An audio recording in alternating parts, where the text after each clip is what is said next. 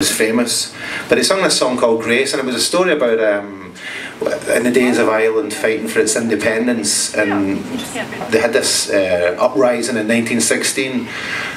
Basically everyone signed the Declaration of Independence illegally, and anyone who put their name on the declaration got executed for it.